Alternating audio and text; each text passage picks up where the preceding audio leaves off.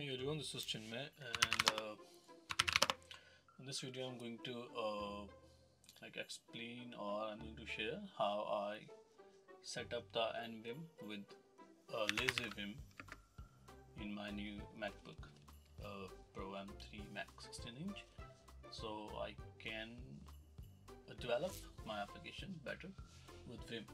I still use VS Code, but VS Code is taking so much memory with its extension, so sometimes I feel like it's not good, because the amount of memory VS Code is taking, it's not necessary basically. So I think I should use Vim. So let me tell you like how I am using Lazyvim basically. So what you need to do to use Lazyvim, you need to go to the Lazyvim website, which is this, where you can do this. I think it's installation. You just have to go to it. Like if you are in your home directory, then you have to check if you are having a folder with nextjs.config. Having it. If you are not having the folder.config, then what you need to do, you from your home directory, what you can do like mkdir.config. I'm just like, I'm already having it, so I'm going to like sample.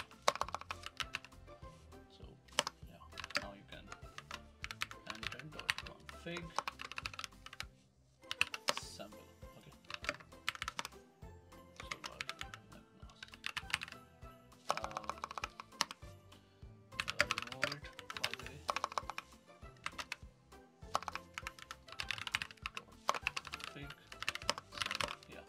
So create that folder, go to that folder. Here you have to create folder called Neovim, and then if you are having Neovim, then to that Neovim folder you have to clone this repo. So like git clone the repo address and then this .config.neovim. Okay, once you do this, just like cd into the Neovim and do git rm-rf.git. If you will do this, it will by default remove the original Lazyvim git remote address. Right now, I have already done this. So yeah, so once you do this, you are almost okay to use Neovim, Lazyvim, because it is like ready to use. But there are a lot of things you can customize about it. Like first of all, if I tell you, I can customize it for your custom key maps or the plugins, which is like color scheme and all. So talk about the color scheme. So to customize the color scheme, you have to go enter to the Neovim, open it. Okay, and then go to the Lua folder, then plugins folder, then create a new file, color scheme.lua, and then here you have to enter this. Whatever color scheme you want to use, you have to just install it here, and then you can use it. This line is responsible for applying the color scheme to the Lazyvim. I'm doing Tokyo Night. If I do Rose Pine, so I should change it. If I go out, now if I go out, and if I go in, then yeah, this could not load your color scheme for what reason, I don't know why. Yeah, it should load the color scheme. Maybe it's not installed properly. If we try Toolbox, see what happened. See what happened. Yeah, Toolbox is installed properly.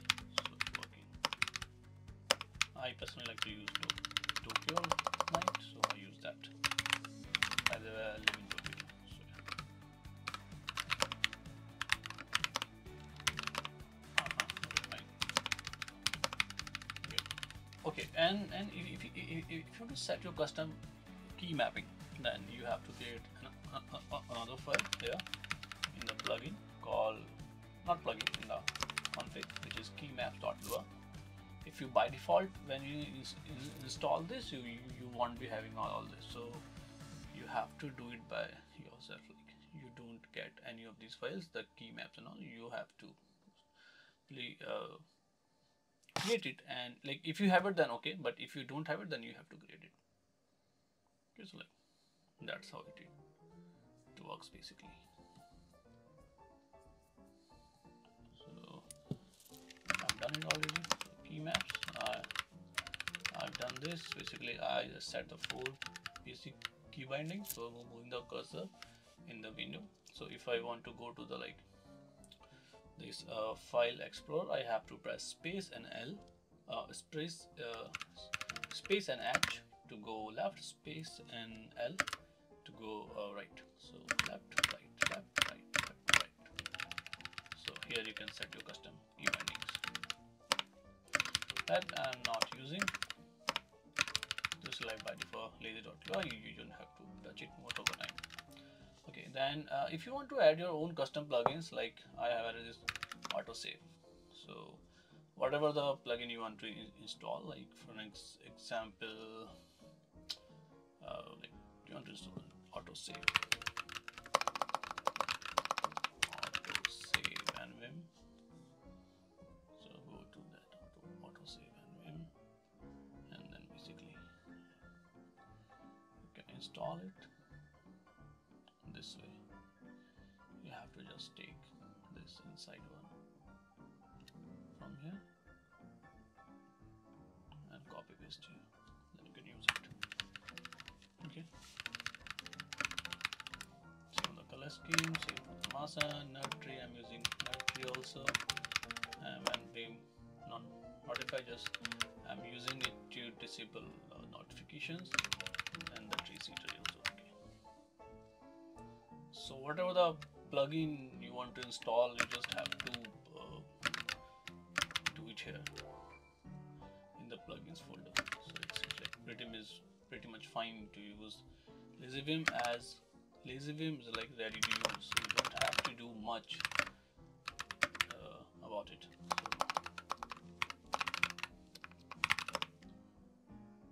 So, yeah. If you want to use like my setup like as it is, and you don't want to do anything by yourself, like the color scheme and some tree seater like golang setup and the TypeScript server setup, then you can just use it my level. So just feel free to use it. Like if I try to put some color scheme for Vim, let's try to install a new one. Let's see.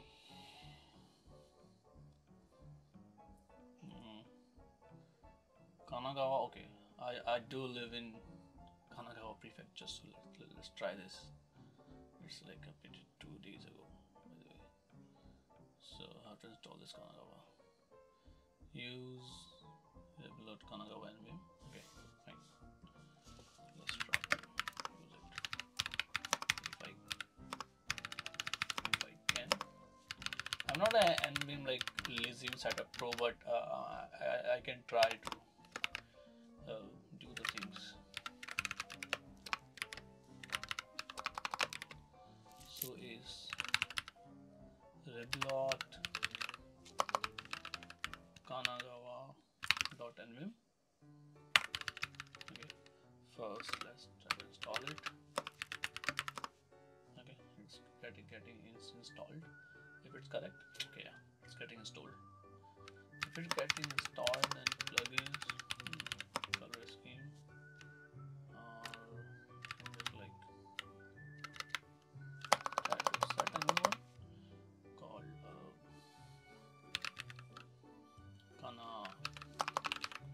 Kanagawa, I think. If you save it, alright. Okay, yeah, it's working. Perfectly fine. So it's working. Yeah. Okay, let's try to open some real world project.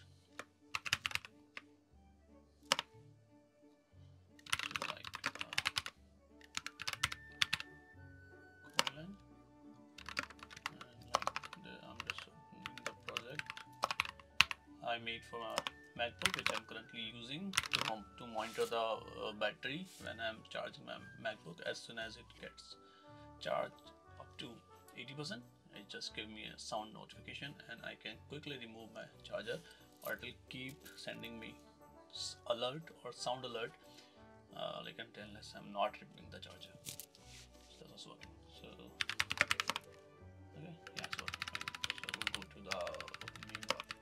No, sorry. Oh hell, yeah. So you can, with the space and E, you can close it.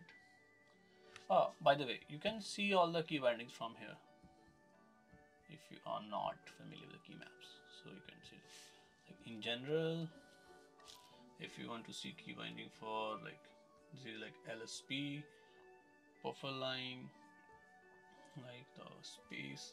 Okay, so is the new tree. If I press letter E, it will come back, go back, come back, go back. So it's letter B. Okay. If I want to like LSP, like find some files, so I have to do LSP.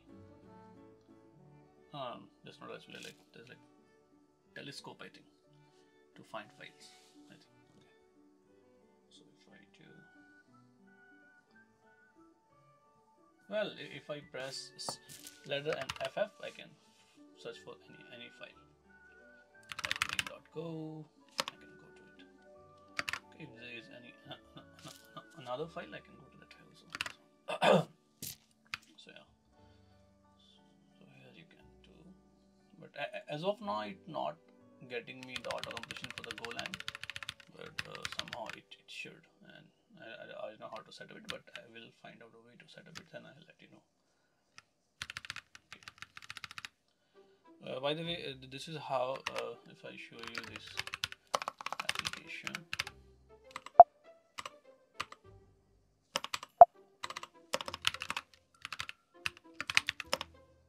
this is how it's working.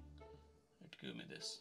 As soon as I start monitoring, it is giving me the current battery level and the charging is false. If I plug in the charger, it will get true, and then as soon as it will get 80, it will give me a notification. I can stop monitoring.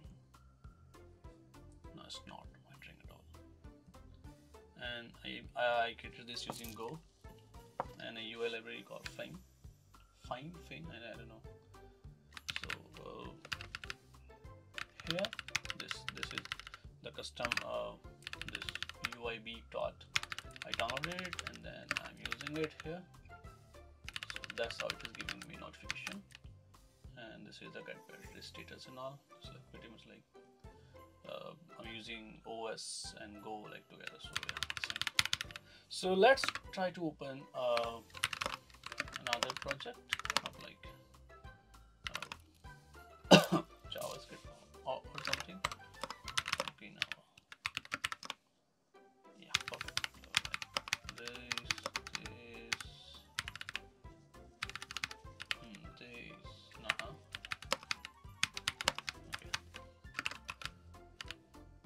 So here it will give me like all the auto completion for the TypeScript.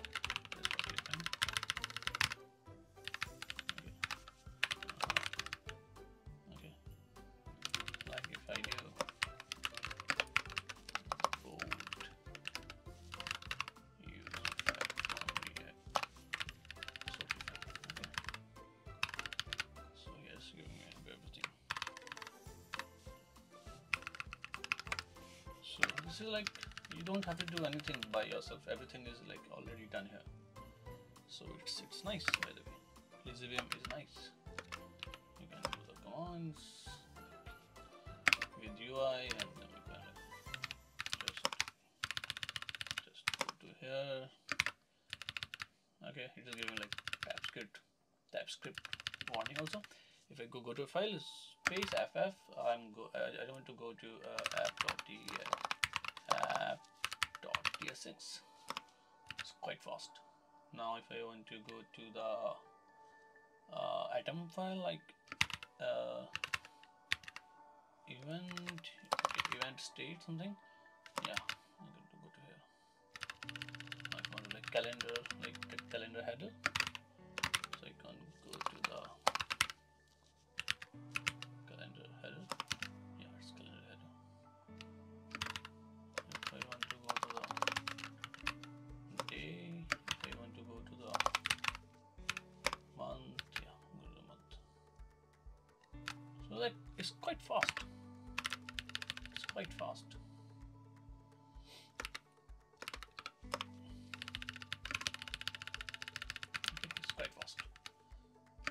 Space, and you can like which they are using which key plugin, which you can refer from here, which key and Vim. So like very UI way of having key shortcuts, create a keyword that is strict. So it's like especially with Neovim, so they're using which key. So if you press space, you get all these options. Then you can do like Q. If you press Q, ask you like quit all or restore last session also, you go to Q. So, yeah. So basically to exit is like space QQ. Okay, so this was a like basic very easy and very fast setup of Lazyvim for your Mac or Windows, whatever it is. Like it works well with Mac, but I don't know how it will work with Windows. Okay, one more thing. You have to use the latest updated version of Neovim, so you have to be careful about that. Other day I was trying to use this, so it's like okay, I will install Neovim on Mac, and when you can say like dev blog. You can go to this and you can do this thing. It will take some time, but it will give you a latest version of Neovim with something like with the setup where you can easily use Lazyvim, because Lazyvim requires a latest setup of Neovim. So yeah, thank you so much for watching. And in next video we will try to do some code around the setup thing. So in this video I was